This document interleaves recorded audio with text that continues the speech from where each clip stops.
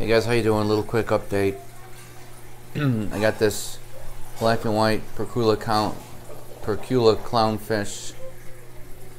He was in quarantine. I just put him in now.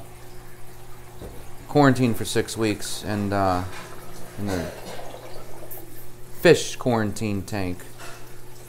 And it's kind of a bully. I've got 6 other clownfish in here. They all get along great.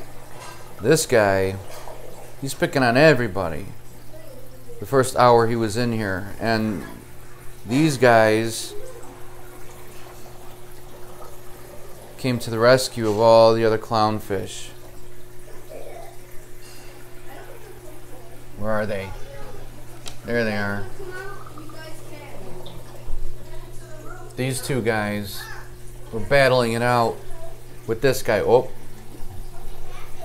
Okay, so now after about an hour, he became submissive, and he started to do the body shake thing. See, look at that. He's telling them, you don't come over here. So the new guy, he started to do the body vibrate thing, which means he's submissive to the other fish. So he's not rushing up and attacking them anymore. Whenever they do the body shake vibration thing, it looks like they're convulsing or their bodies are vibrating. It means they're being submissive, which is good. Kind of like when a dog lays on its back. That's the most vulnerable position a dog can be in. They're showing you, hey, I don't mean any harm, I trust you. So when the fish, these clowns, do the shake thing, they're saying, hey, I don't mean any harm, I'm being submissive. And he started doing that after about an hour. But the first half an hour was not good. They were locking jaws. And this guy's watching out. These are the two guys that own the tank mainly. They kind of oversee all the other clowns. So this guy's been keeping his distance.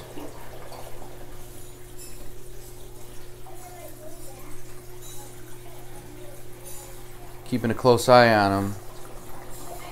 Okay, so the other guy was poking at him, the orange Ocellaris clownfish, and he didn't mind too much. Here he comes. He's going to tell him again. He just rushed the snowflake clown. I don't know. I'm going to watch this guy. I might have to get him out of here. We'll see. But it's common for them to do this. Usually when you put a new fish in a tank, they're very timid. They hide out. This guy came in like he's running the show. I don't like that. These other guys are watching him. They're patrolling their tank.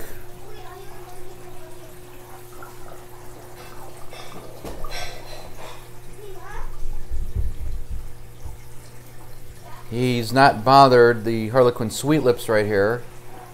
He's not bothered my Domino clown. It's the black one right here. He's only going after the snowflakes and the Ocellaris.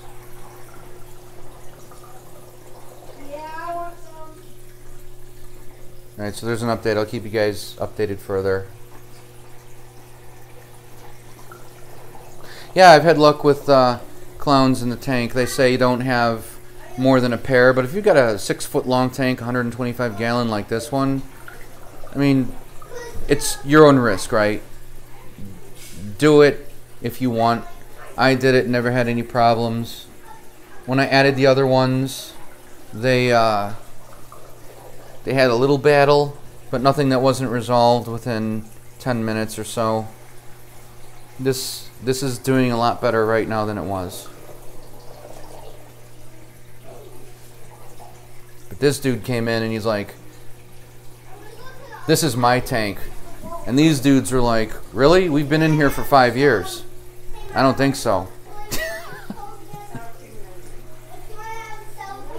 Alright, I'll talk to you guys later. Subscribe, give the video a like.